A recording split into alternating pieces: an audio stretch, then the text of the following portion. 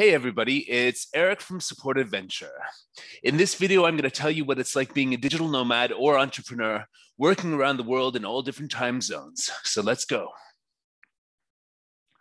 So you're trying to decide what is the ideal place to work from. And say you're actually a remote entrepreneur or digital nomad and you're traveling around the world and you're trying to find that little place where things are going to be awesome for you and your work. And, that involves a lot of stuff like climate. That involves a lot of stuff such as, cost of living, the sort of level of urbanism you're looking for, the level of kind of cultural interaction versus expat life that you're looking for.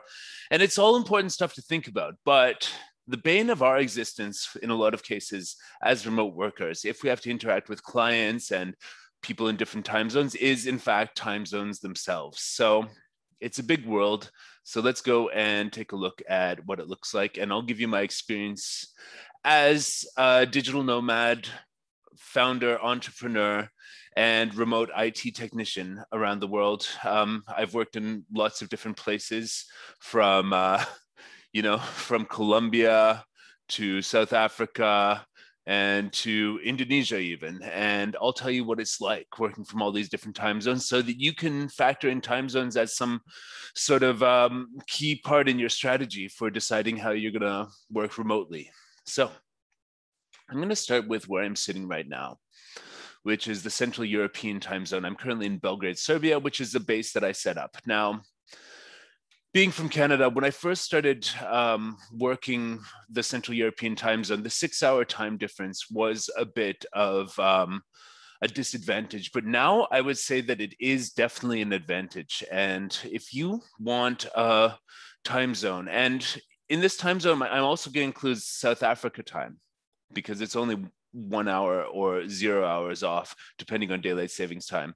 So basically, if you want a time zone that you can basically interact and work with the whole world, there's pretty much nothing better than the Central European or South Central Africa time zone because, well, it literally is the center of the world. Look, over here, you've got Asia and Australia. And then over here, you've got all of the Americas. And in the middle, you've got this nice zone of Afro, Europe, time zone magic, where you can just sit here and interact with everybody. When you wake up, it's when Australia is finishing their day. And in the middle of your afternoon, the Americas start working as well. So this is where, when I'm in this time zone, I really feel good, like commanding the world, commanding my business support adventure. And when I'm in any other time zone, I feel like I'm missing something because this time zone is so good for interacting with everybody. So it's good for the general all around stuff. And if most of your clients, I've got clients around the world, around the English speaking world, and contractors around the rest of the world, mostly cheaper countries, so we can leverage the difference in cost of labor and stuff like that. But okay, so when I started the business here in Serbia, all of my clients were in London, where I previously lived and met some people. So 1 hour time difference between Central European time and London is great. Ireland is also in that. And, different countries like Portugal are also in that sort of 1 hour behind most of Europe time zone. And countries, the next time zone over is Eastern European time, which is like Greece, Bulgaria, Romania, Ukraine, Belarus, I think, depending on the time of year. And then you have all of the ones looking forward. So, Turkey is, depending on daylight savings, sometimes it's 1 hour ahead of here, sometimes it's 2, I believe. And just all these countries here, you can catch them with relative ease, based on the time difference when you start your day in Central Europe. So looking ahead, basically lots of advantages. And if most of your clients in America, if most of your clients are in America, you have the benefit of actually getting a head start on the workday. So say you're like a digital nomad software developer. By the time your clients wake up, you will have done most of your workday and you'll have a good 3 hours to sync up with them. between 9 a.m. and noon their time is 3 p.m. and 6 p.m. here. And also you can catch, 6 p.m. here is the start of US Pacific time. So you can sync up with those people relatively easily as well. And Pacific time, people tend to get, since they're behind most of the US, they tend to be starting work earlier at like 8 a.m. Pacific. So you might be able to get them on a call at 5 p.m. Central European time and sync up with them. If you are going to be heavily working with America with a full schedule, then you'll essentially be working in the evenings here. My personal schedule in Central European time, and would be the same if I lived in South Africa, for example, or any part of Africa for that matter, is I work until about 8 p.m. in the evening. So I wake up without an alarm clock every day. And since I'm an entrepreneur, I don't have set hours, and sometimes I pull 12-hour days and stuff like that. That's just, an entrepreneur works half days, 12 hours. That's one saying that I picked up somewhere. So yeah, basically you need to be cognizant of the fact that, well, you're going to be working into the evenings if you need to keep on talking with America. You're going to be getting emails from America pretty much into your evening, into the time when you want to go to sleep, unless you're a night owl, because US Eastern time ends at 11, US Pacific time ends at 2 a.m. Central European time.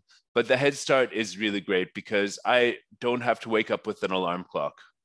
I just wake up naturally when my body wants to wake up, and it's awesome. And I wouldn't have that if I was living in US Eastern time, because so much happens at like 9 a.m. and all that stuff in these places. So even having 1 hour ahead of London, starting 9 a.m. is 10 a.m., that's even gives you a lot of breathing space. So yeah, this is my favorite time zone to work in. And it's a shame that in Europe, the weather is only super nice half the year and can be quite miserable the other half of the year for winter. So South Africa is a good option, but it's not the safest country. But we got lots of great people from there working for Support Venture.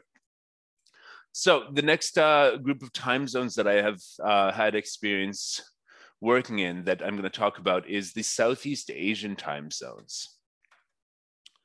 Right. So, and by the way, to figure out time zones, I recommend timeanddate.com as the best, and their time zone converters.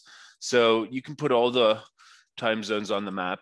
So you got Belgrade, that's where I am now. You got London, New York, Los Angeles, and you have, let's put Bangkok.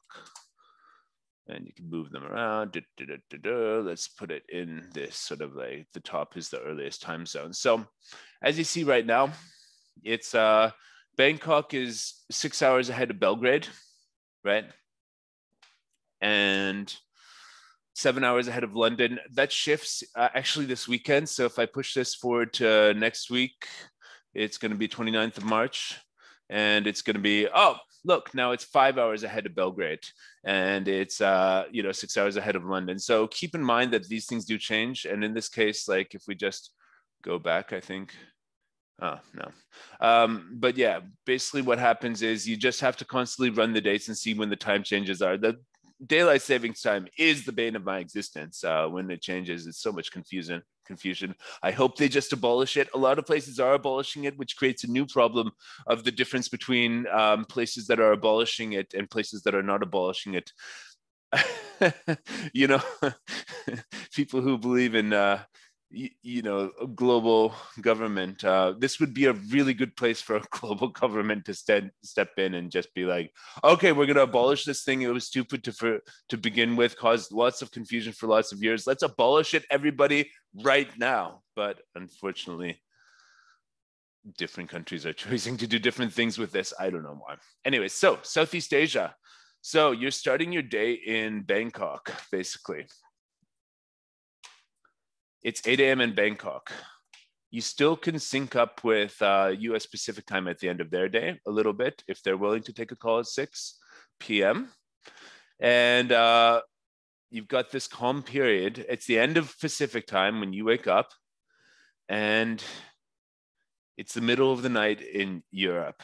And so when I wake up in Southeast Asia, I feel calm. I feel like I can do whatever I need to do, creative work, really get in that creative vibe, really get into that working on the business, not in the business, you know, not getting on endless Zoom call after Zoom call after Zoom call after Zoom call forever, talking and burning yourself out, discussing things and repeating yourself a million times about stuff. So my solution is like when I'm in Southeast Asia a lot, I make videos that I can send to clients that go on our YouTube channel like this. I make videos, you know, it's 11 a.m. Belgrade time right now. I'm sitting here making a video. This is nice.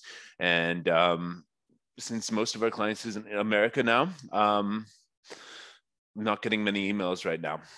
So that's good. And yeah, basically it's right. It's just freedom for someone who's really trying to do a business or development work or some sort of creative work, and anything that requires you to focus and put your soul into it and create something rather than just blah blah blah blah blah blah blah blah blah. The Southeast Asia time zone is really good. And so you wake up the next morning with results from America.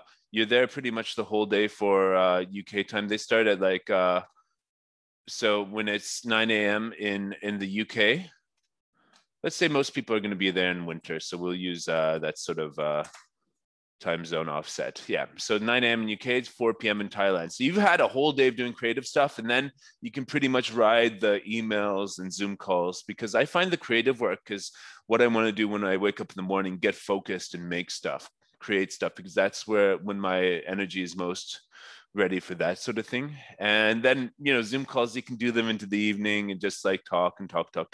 Elon Musk is correct in saying that basically entrepreneurs spend too much time in meetings and too little time making their product or service as good as possible. He recently said this, and it's so true.